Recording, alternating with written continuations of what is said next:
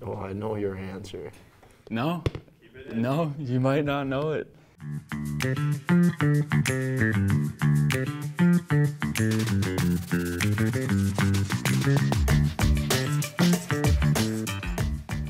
I know your answer.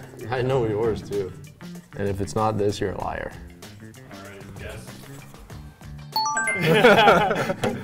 No guess necessary. Yeah. This is your honest opinion. Yeah, Not what you think I'm gonna write. Well, I know your answer.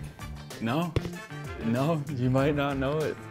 Well, you're from Montreal, so I think you're gonna say no.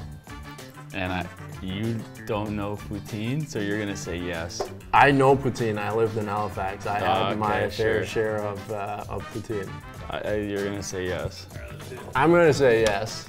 And see, like, I put yes/no because I was on your team, and then I found the best poutine place, and now no, it's not overhyped. I mean, I like it a lot, but I still think that, I mean, it's good. We'll find a Danish version of it. Okay, I'll bring one next year.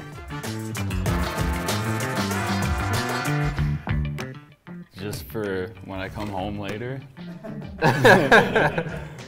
Well, I mean, well, you have a girlfriend, so you're gonna say no.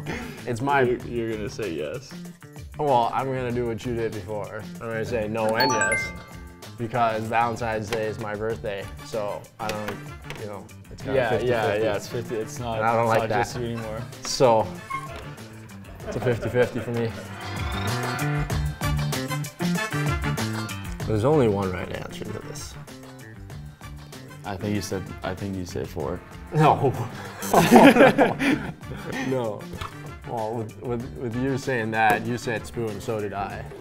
I said spoon, yeah. Yeah. You don't need that with a fork. No. It's ridiculous. You can, but it's so inconvenient. Well, plus you get more in Every with bite, a spoon. Yeah, a spoon can do whatever a fork can do with mac and cheese.